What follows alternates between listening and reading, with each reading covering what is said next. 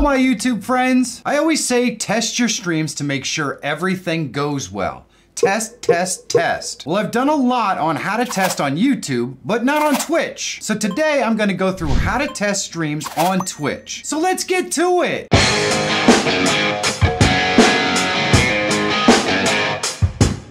Today's content is sponsored by StreamTunes. Every live stream or video needs some sort of good music, right? But how do you find good music for free that's not gonna get you strikes to your live streams or your video? Today's sponsor, StreamTunes, is the answer. Now, StreamTunes is a 100% free platform of high quality DMCA safe music. And it's always free. No strings attached, no bogus signups, nothing. Just free. Not only that, but StreamTunes is available on Spotify, Apple, Amazon, and most, if not all, streaming services, including YouTube Music. And they have a library of more than 800 songs, and it's growing by the day. Another really cool part about StreamTunes is that every time you play their songs on any of the services, a donation is made to Music Counts. And this charity helps to keep music programs going in high schools all over Canada, and that's just awesome. Be sure to check out StreamTunes for yourself. There is a link in the description, and like I said, it's totally 100% free. You should first check this guide to broadcast health. It gives you all the settings for the NVIC and X264 encoders for the different resolutions that you can stream at on Twitch. You should set this up in settings first. There's a link to the page below in the description. Twitch does give you a tool that you can test the stream's health, so I'm gonna show you how to use that first. There is a link to this page in the description. This is the Twitch inspector. You just need to log in with Twitch and authorize your account, and it brings up this page right here. So we're gonna go over into OBS, and we're gonna go into our settings, and we're gonna go to stream,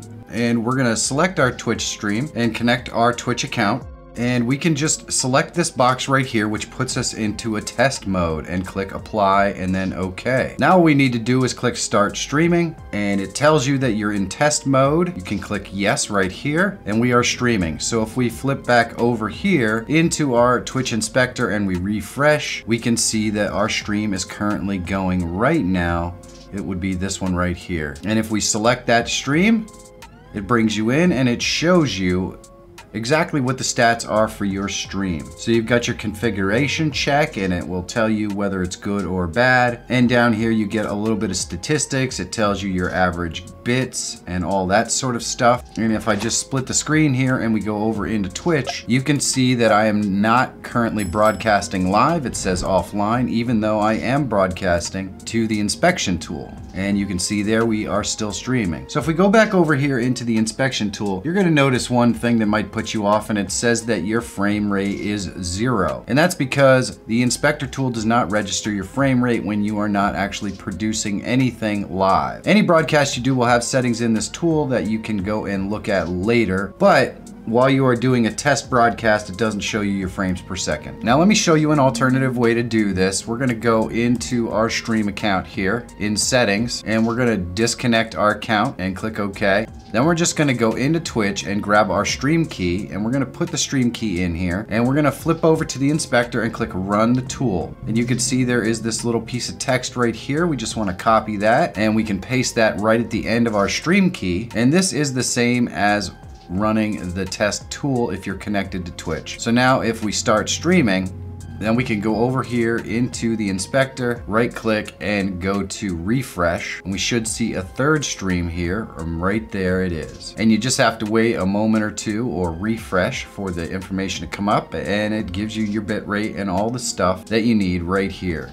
And as you can see over on Twitch, we are still offline. So those are the two different ways you can connect up to this inspector tool so that you can verify that your stream is working properly. Now you can go over here when your streams are finished, and you can select the chart. And if you go ahead and modify this so that you can see your information, it will bring up your moment by moment stream information that you can go and check and see what is actually going on and whether your stream was solid or not. This is a good way to test to make sure that your network is working properly, and test that nothing drops the bandwidth or does anything that your machine or Twitch can't seem to handle. And this makes it pretty simple to be able to guarantee that you're gonna have a nice solid connection with Twitch when you live stream. Now we know we can stream healthily in the resolution that we want, but what about testing chat chat and alerts for our stream? Well, it isn't so easy, but there are a couple of options. The first is to verify everything works and is displaying properly in OBS while you're running the inspector tool stream. Trigger your alerts and your chat stuff, and it should show up in OBS the way it'll show up on stream. Now, I know this isn't gonna feel good enough for a lot of you. It doesn't for me. I want to be able to actually see on Twitch what it's gonna look like and sound like to be sure everything is working. In this case, unfortunately, you have to create a dummy account using another email on Twitch. Unfortunately, it's the only way unless you're partnered on Twitch. If you are partnered, you could run a subscribers only stream and test with just your paying members. But even then, if you want to be anonymous and completely unseen, the best way is with a dummy account that you only use for testing.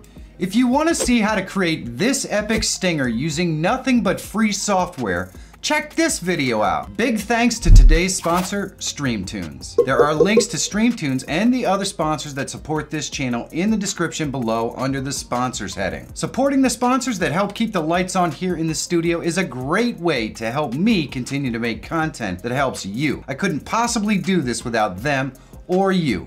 So thanks. And if you're always looking for tools, tips, and tricks that can help make you a better live streamer or YouTuber, subscribe to the channel. My name is Michael Feyrer Jr. Thank you so much for watching. Have a great day, and I'll see you in the next one.